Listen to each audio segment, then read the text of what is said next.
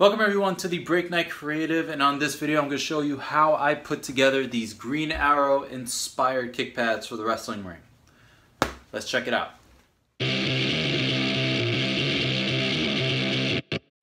I'm a huge fan of the CW show Arrow. I know a lot of people may not like it, but I really dig it. I'm really into it, the style of it. I really like the actor Stephen Amell. I think he's great, especially him being a wrestling fan kind of make me like him a lot more. I really like the dark green colors, the hunter green colors that I have, especially with the leather, so I really wanted to use it for kick pads. And this is actually the second Green Arrow inspired set of kick pads. This is kind of the version 2.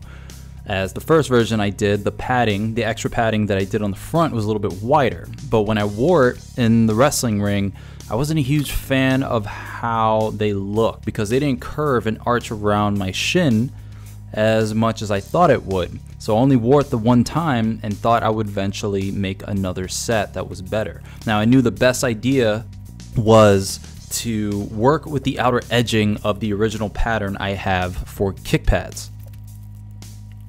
Working with that edging and then copying that pattern to another piece of construction paper and then sketching some random designs that work with each other and complement each other, and then transferring those to the craft foam that I'm using would make it easier to work with. I had a lot of issues sewing around the bigger pieces of the first version.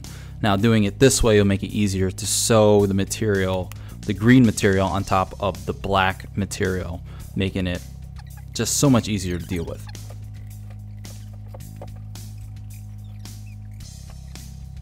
It's a lot of cuts, a lot of pieces that I got to put together that I'm eventually going to glue on to keep it all together.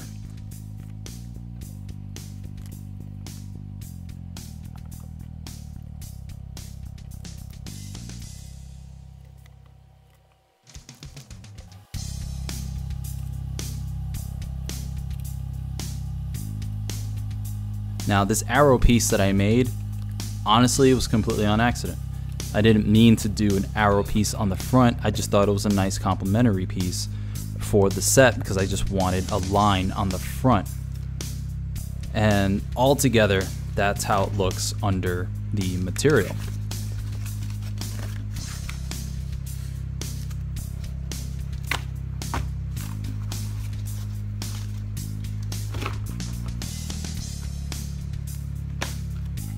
You see comic book characters like Green Arrow or Batman, and their gear that they're wearing, their outfit, their costume looks like amazing, cool looking armor. So I wanted to be able to incorporate that into wrestling gear in some way other than just color schemes or elaborate designs.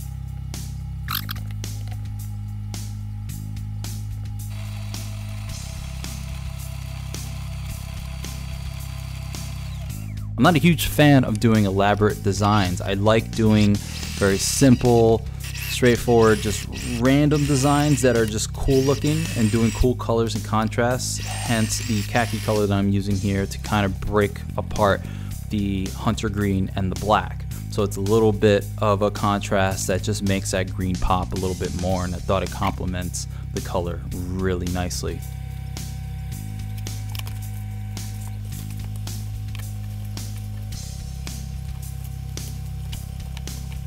I've been doing this for quite a while and kind of mastered in some way the process of making kick pads, and it's very relaxing and soothing for me, and I really enjoy it.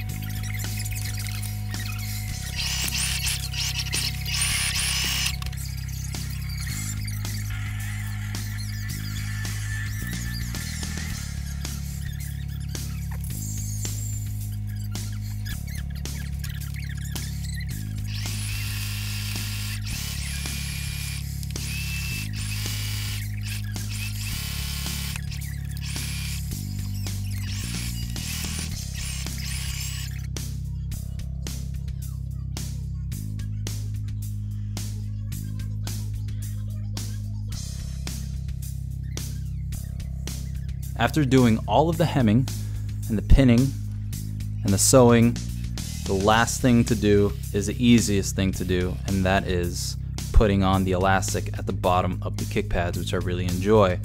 That is the last nail in the coffin, and they're complete, and then they look fantastic. And I'm a huge fan of how they came out. I love these kick pads. I just wish I could wear them a lot more.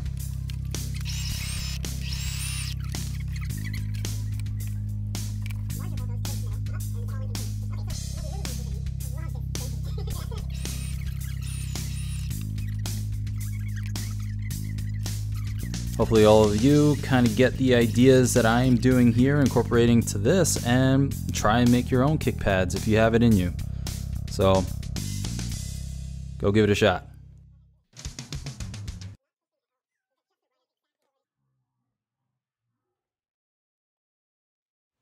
And that is it for the Green Arrow inspired kick pads. They came out great. I don't really have much complaints about them. If you are a wrestler and you're interested in having your own set of kick pads similar to ones just like this with the raised padding and the armor looking design, if you have any ideas for designs specifically on how you want it to look, I'll be more than happy to try and adapt it to the padding and material.